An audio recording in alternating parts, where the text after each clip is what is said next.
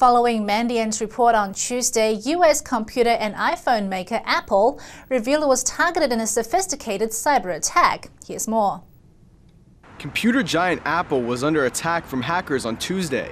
In the first major attack the California-based tech company has ever elaborated on, it said that a flaw in Oracle Corp's Java web browser software was exploited to install malicious software on some Apple employees' computers. Apple said the malware was used against, quote, other companies, likely referring to Facebook, which was targeted on Friday in the same fashion.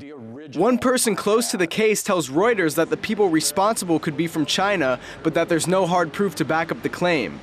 They said, quote, this is a new campaign. It's not like the other ones you read about where everyone can tell it's China.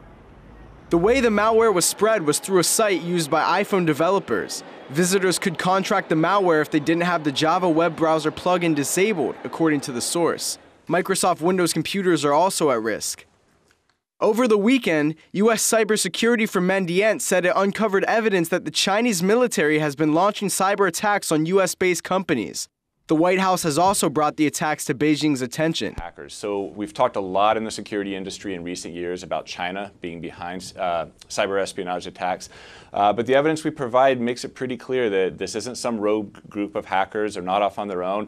They are part of PLA Unit 61398, that they're sponsored by the military, and that the Communist Party of China is not only aware of their activities, but actually supports their activities. Security technology company CrowdStrike's CTO Dmitry Alperovich agrees. But what China is doing is really focusing on the economic espionage, stealing intellectual property, stealing trade secrets, negotiation strategy, that they're then passing off to their companies to leverage in competition globally with U.S. companies and other Western companies. And that is what's fundamentally different.